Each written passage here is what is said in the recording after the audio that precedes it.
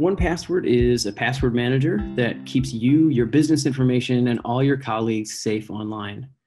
You want to use different passwords for every website, but it can be hard to keep track of them all. 1Password will generate, save, and fill your passwords for you. 1Password's available on all your devices, Mac, iOS, Windows, and Android, and in all your browsers, Safari, Chrome, Firefox, and more. So you'll always have all your information with you. Any changes you make on one device are immediately available everywhere else. You can securely share information with other people in your company, and you'll even be alerted when there are password breaches on sites you have saved in 1Password. In today's webinar, we're going to show you how to invite people to your team, share data and manage permissions, and create and manage groups. Awesome. So let's see what a typical day as a 1Password administrator looks like. So I'll start by signing into my account on 1password.com. On my home screen, I see what everyone in my company sees, all the vaults I have access to. If you've already been using 1Password, this is going to look very familiar to you. These vaults are containers that hold collections of information that we need to keep secure. They help organize items, give others access to what they need. Everyone in the company gets a vault called private. That's where we store all our work-related passwords and other items. I have my own private vault, and so does everyone else on the team. On the home screen, I'll also see the other vaults I have access to, like the shared vault. The shared vault is a place where anything I add is immediately shared with everyone on the team, and every team has a built-in shared vault, so you'll see this as soon as you create your account. Now, if I have access to any other vaults, I'll see them on the home screen too. These vaults are shared with specific people in the company, so everyone has access to the data they need to do their jobs. As an administrator, I also have access to some things that the other folks on the team don't have access to. I can manage people, vaults, and groups, and the notification icon at the top of the screen alerts me to anything that needs my immediate attention. In fact, there's something that needs my attention right now. It's a notification that someone's account needs to be confirmed. I know who it is. Lisa's new to the team, so we invited her earlier. I'll just confirm Lisa now. And it was really easy to invite Lisa. There's two ways to invite people to join a team. One is to click the blue plus button and add their email addresses individually. And you'll see in that list there's some invitations that I sent out earlier. I'm just waiting on those folks to sign up. I can also share this sign up link. I just drag the link into a group chat or email to everyone at the company, and they can sign up as soon as they receive it. This was a huge help when I first created the team and I had to invite everyone all at once. Now, regardless of how I invite people, after they sign up, it's up to me to confirm their accounts, like you just saw me do for Lisa's account. And it's really easy to bulk confirm accounts too. So if you've got hundreds of people or even thousands of people joining all at once, you can just take care of that in one click.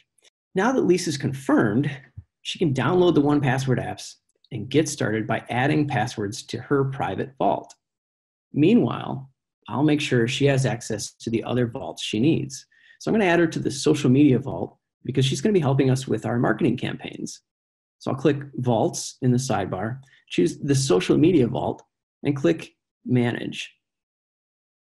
Here I can add Lisa or anyone else to the social media vault.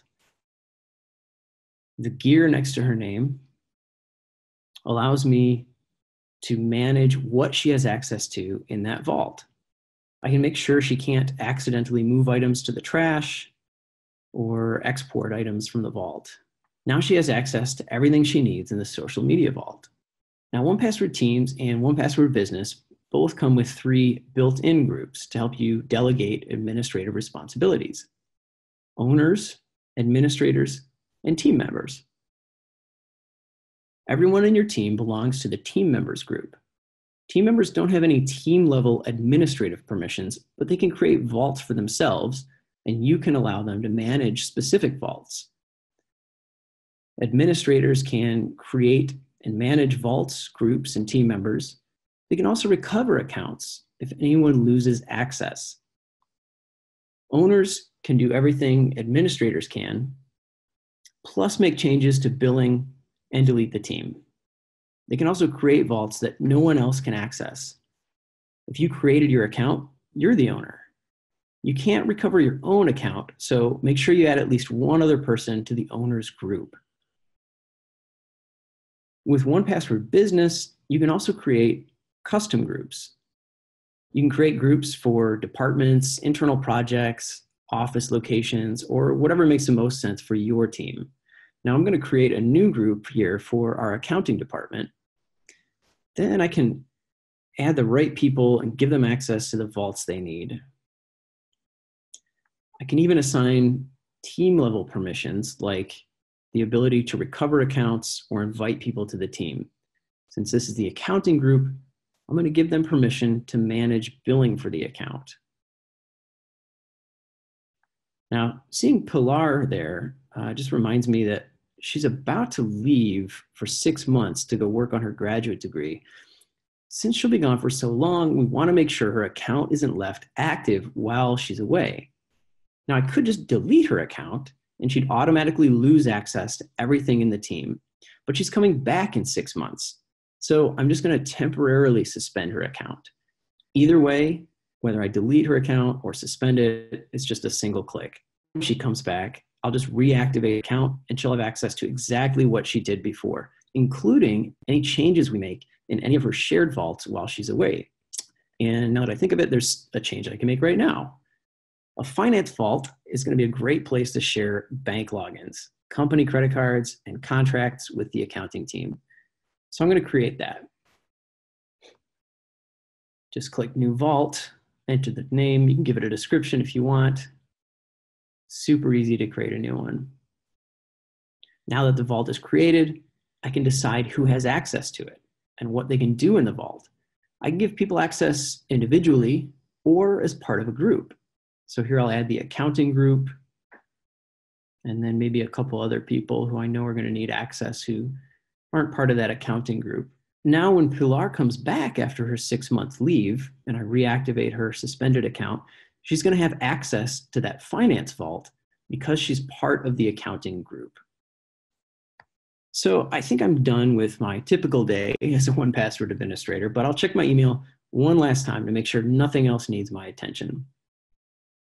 Oh, looks like Lisa already forgot her master password.